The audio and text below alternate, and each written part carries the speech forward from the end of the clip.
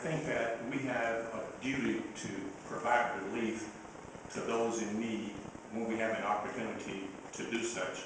You know, we hold these positions and titles today, but I want to remind all my colleagues at the table, at the end of the day, when it's all said and done, at the end of the day, what positions we've held, what titles we've held isn't going to matter. The question is going to be, what have you done to help others? And we have an opportunity today to do something to help our needy seniors in the city. The line item 5, 4.06, provides a very modest course of relief for our senior citizens. It asks us to look at a $4 billion budget and see if we can find $3.8 million. And yes, I said $4 billion because we have a $4 billion operating budget that this body controls. And yes, some of it's enterprise fund, but oftentimes we augment and supplement general fund activities and charge back and cross-bill enterprise accounts because they're doing service delivery. They are, in many instances they are. There's a couple of amendments coming up. So I would submit to you, yes, we have an opportunity to act on a $4+ billion operating budget. That's my point. And to ask this body to provide relief for senior citizens 65 years of age, estimated $48 a year. That's the type of relief we're talking about, something in that ballpark. It's not outrageous at all. I would ask us to keep in mind that, yes, we can always say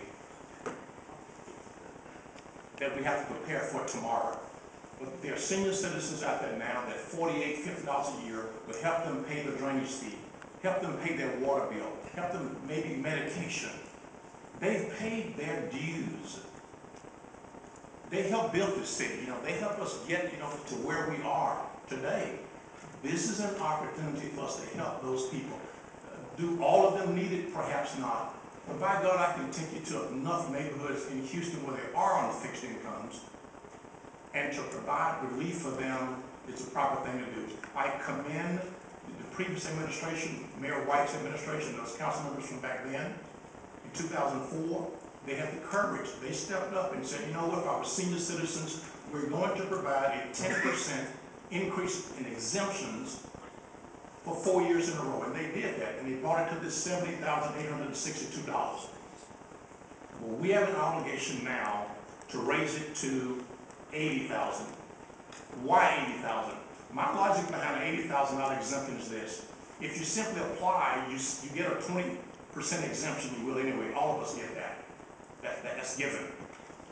Taking it to $80,000 would allow a senior owning a $100,000 home to pay 0 property taxes in the city of Houston, because you're going to get the 20% exemption anyway if you are a senior citizen. You get that exemption off the top 20%. Raising it from $70,000 up to $80,000 will allow again a senior citizen living in Houston to own a $100,000 home and not pay property taxes to the city of Houston.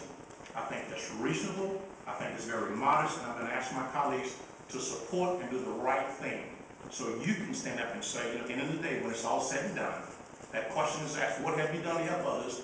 Just one more thing that you can say, you know what, I was on that council back then when we made that move to help the needy seniors in the city of Houston. Thank you, I appreciate it.